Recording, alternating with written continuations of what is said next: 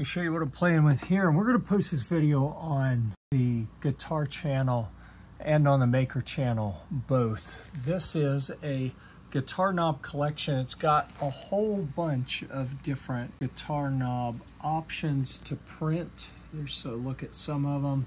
So here are the ones, let's see if we come up and show you what we imported.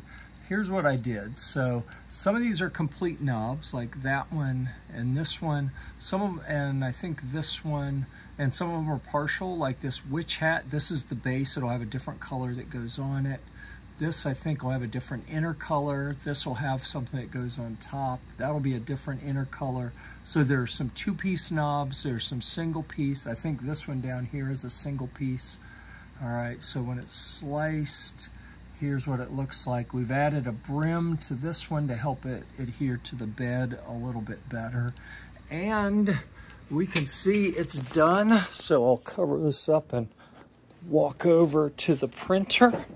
There we go. We are once again on the Elegoo Centauri carbon, and we're using this new filament.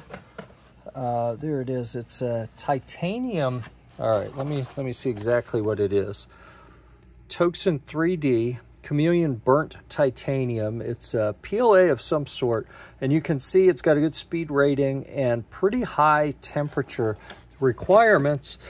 Although we're running it on the cold plate here with no bed heat, just whatever the ambient temperature is, which, let's see, right now is 27 is our ambient temperature up here. So take a look at some of these different knobs. Go pop some of those off so we can look at them. Here's one that's like a little Starfleet symbol. That one is ready to go. That was a one piece. This is a witch hat that will have another piece in a contrasting color. Let's see, that one will have an insert that goes in it. This, oh, I just dropped the chicken head one. I'll have to show you that one when I find it. That looks like it's gonna have a colored insert. Maybe, I'm not sure. I'm gonna have to go check on that. This one will definitely have an insert. Yeah, so we got a bunch of different ones. And I do not see the chicken head one. I'm gonna have to show you that later. Anyhow, I like when I can get stuff for the guitar and 3D print content at the same time. What do you think?